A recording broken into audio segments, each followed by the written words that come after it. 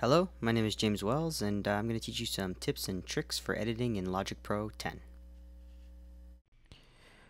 Okay, so one of the first things I'm going to show you is how to zoom. You have a couple options. These two menu boxes up here basically give you left click, right click, or left click and control click options for tools. I usually have been setting, or I've been finding myself setting this to the fade tool very often. But the other tool that's in here is the zoom tool. And you set your left click to the zoom tool, draw a box, and it'll zoom into it, basically. It's the simplest way to do it. And then click off of it, and it shrinks it back down again. The other way to do zooming, which I find better, is to hold down the Option key, and you can use the scroll wheel on your mouse to make it bigger, fatter. The other way is left and right, and that'll condense or expand. Now, one of the most important things about zooming, especially when you're doing that expand, is find the spot you want to zoom into first. So, make sure your playhead's kind of at that area, whatever that spot happens to be.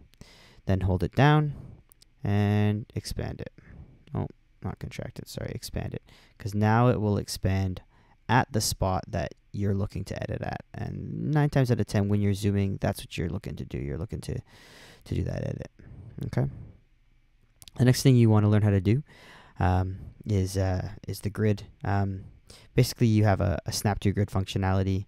That's so that things stay kind of in time, especially if you've recorded audio, you know it's in time because it's been recorded to click. You want it to snap to the right sections of your piece. Just to, choose your options over here. So Smart Snap is basically the logic way of kind of guessing where you want it to snap to. In this case, it's snapping to the two individual tiny beat markers within. So you can snap anything here: quarter note, half note, 16th note, 32nd note. All those options are available to you. You can also get a lot more specific to exactly what you want.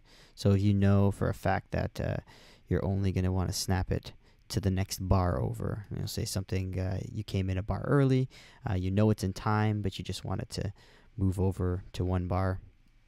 Then the way to do that would be to choose bar as your snap functionality. And then this, of course, will now only snap between bars. All right. Drop it there. Boom. Okay. Perfect. So some of the getting into the editing features, one of them that you're going to use a lot, split at playhead. So again, you find the spot that you want to split at. Usually it's a transient. Find something like that. You can just Command T, and that'll split it. That's a good one. As you can see now, these are properly split. And of course let's move it over. And of course the other option to that is if you want to glue things together, glue them back together, you can go Shift and select all of the parts that you want to glue, and then Command J does it. All right. And of course, these menu items are all also available by right-clicking on the actual audio file, and it gives you a whole list. So if you're ever unsure, the quickest way to find anything out is just to go there. What I've been doing is I've been even just looking at what the hotkey is for it, and then not actually clicking on the menu item, like coming here and going join. What I've been doing is just memorizing what the hotkey is, popping out, and then using the hotkey, just kind of reinforcing the idea so that I memorize it.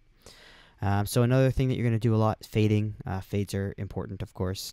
There is a feature in here, right in the edit track here. It says snap edits to zero crossing. That's what our professor was talking about wanting to snap things to at the lowest point, so it avoids those volume points, so it avoids those clicks and pops. So I'll leave that on.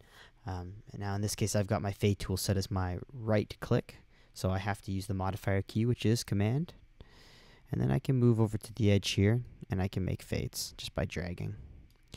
Once the fades are made, I can change the curvature of those fades by pulling or pushing within that area. Okay. You can do crossfades automatically. So if you have two separated regions, like these two are right now, I can now overlap them if I want. And because I got it set to bar, of course, it's going to snap to the bar. But now it'll automatically crossfade. And then you can change what type of crossfades. Standard crossfade, equal power, S-curved. There. One last thing to talk about is the trim feature. The trimming is just done at the ends here. Basically, once you go to the end, it'll give you this kind of an image, and then you can just trim the regions of your clip. Of course, it's going to trim according to your grid. Okay. Generally, with Logic, you can leave your grid to Smart Grid. Smart Grid seems to kind of cover all your bases, and it's only really when you need something very specific that you can move away from that. But you can get right in there and get tiny little increments, right? And Smart Grid's pretty good about figuring it out. I think that's covered all my bases, so thank you very much for listening.